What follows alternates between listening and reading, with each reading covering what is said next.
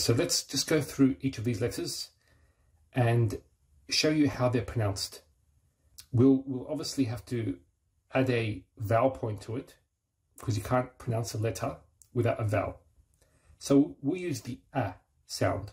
As an example, the ba, I'll pronounce it as ba. Okay?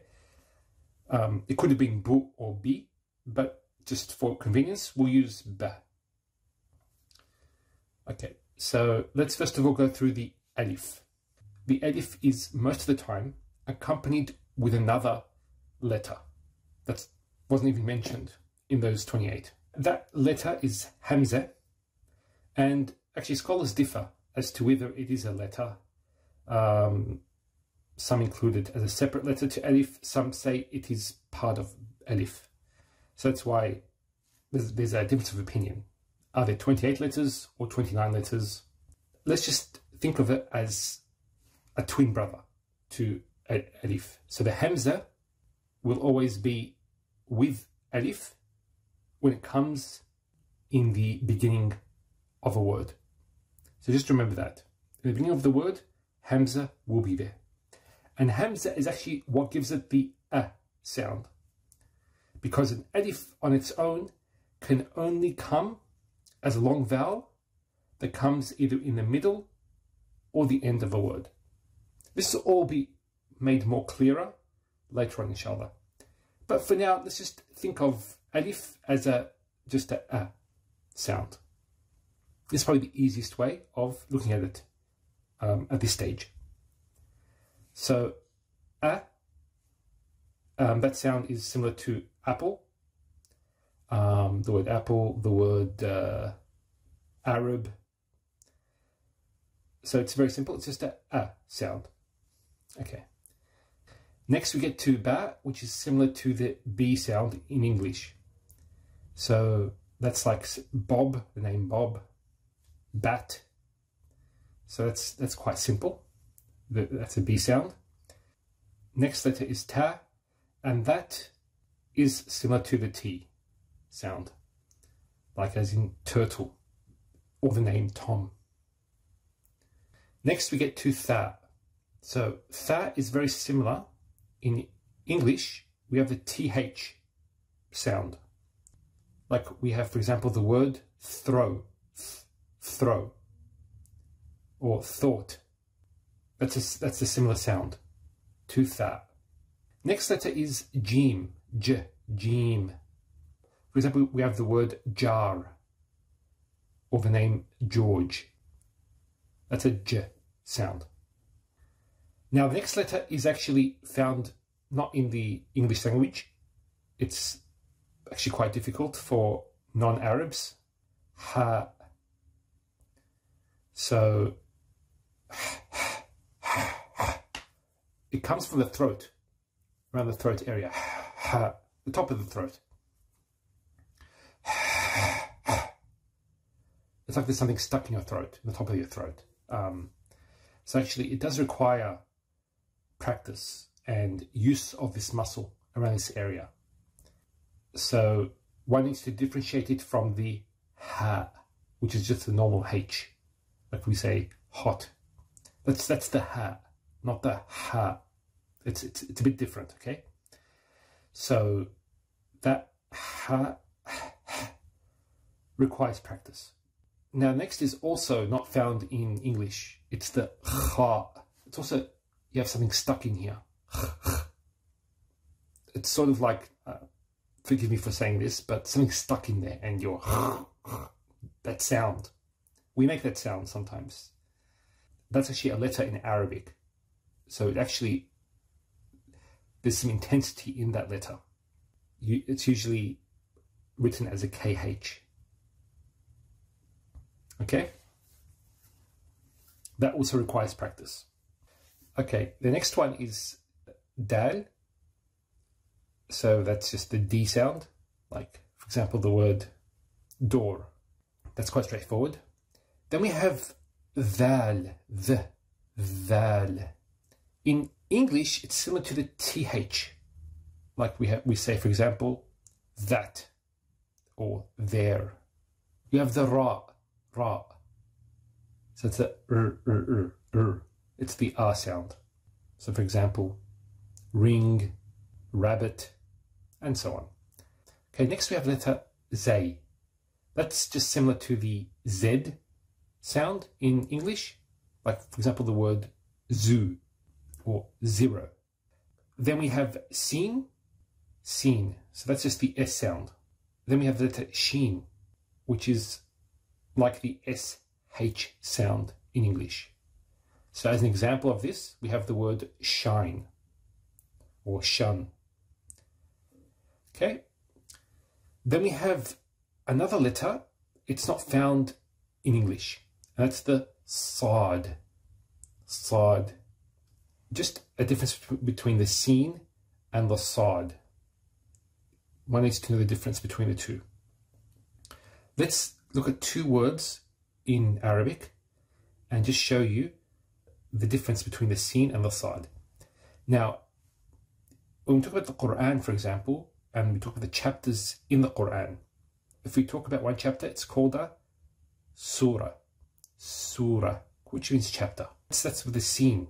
But if we replace that with a sad, we'd get surah. Surah. So notice the difference here. See, s, s, s, s. So even the way, if you see my mouth, it's different. S, s. So you need to be able to differentiate between those two sounds. Okay, now we get to a very unique letter. And scholars say about this is that this is something unique to the Arabic language. This is what differentiates the Arabic language from other languages. And this letter is not found anywhere else. And that's Dad. So B, B, B, B, B, B, B. So it's touching the top of the mouth, or sometimes the side, depending on where you put your tongue. But it's different from D. See, D, D, D, D, B, B, B. This requires a lot of practice. Let's go through two different words, and one with the dal, the D, and the Dad with the B. Okay? For example, we have the verb dalla. Dalla means he showed him the way. Dalla. Dallahu. For example, he showed him the way. That's dalla. Dalla. As opposed to dalla. Dalla. So dalla means that he was astray. Okay, then we have ta. Ta. As opposed to ta. Ta. That's not found in English either. So that's much deeper. It's ta, ta, as opposed to ta, ta.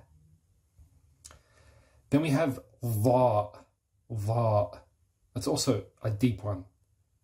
So va, as opposed to the, va, the. That's also not found in English.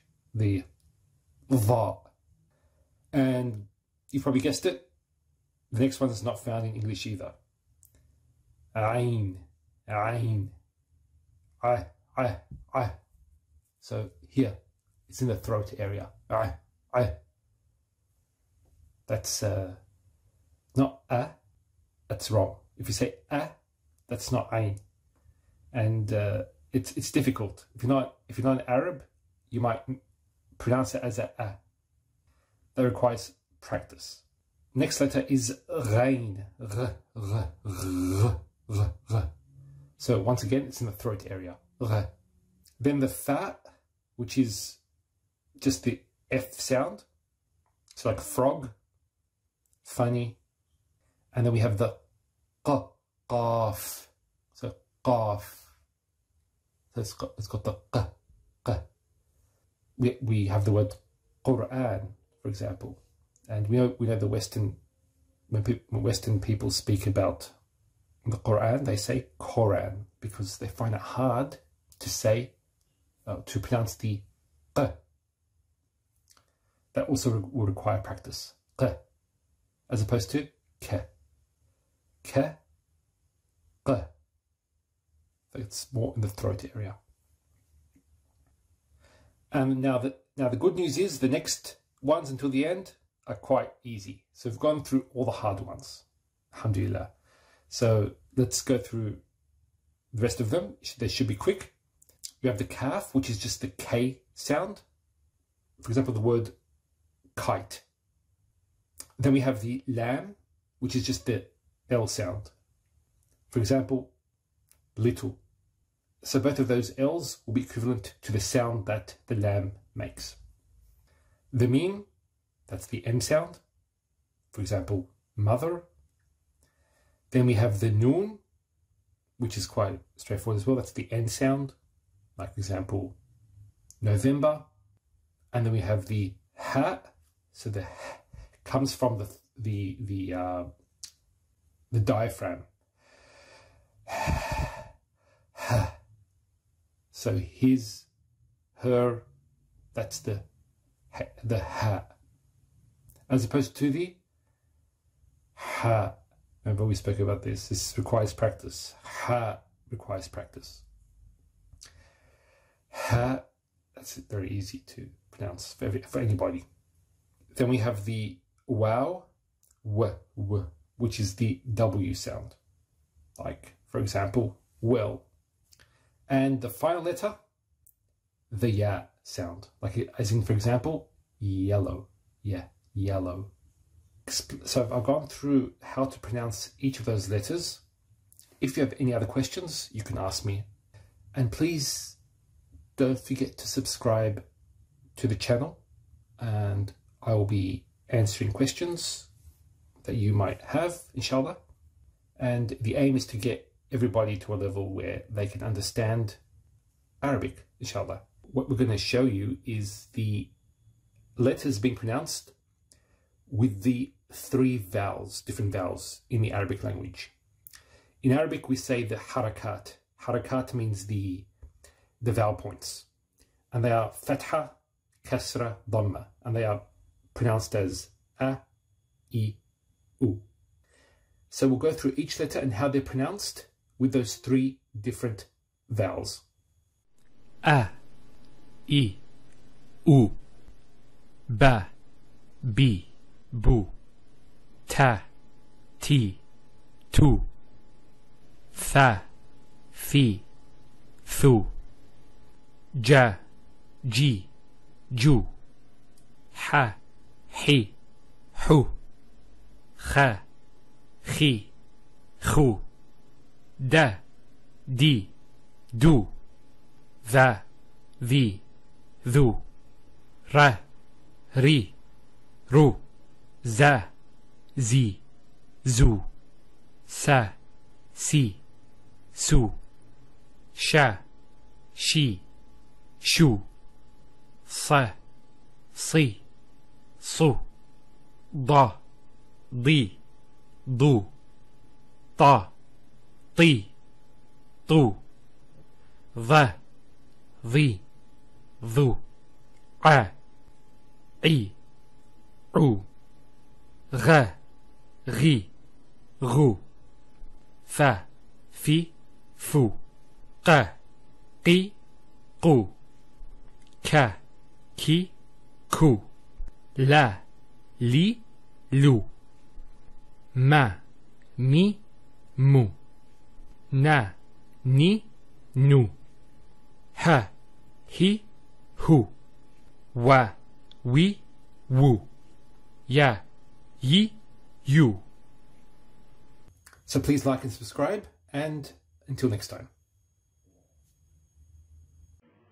قال محمد هو ابن مالك أحمد رب الله خير مالك مصليا على النبي المصطفى وآله المستكملين الشرفا وأستعين الله في ألفه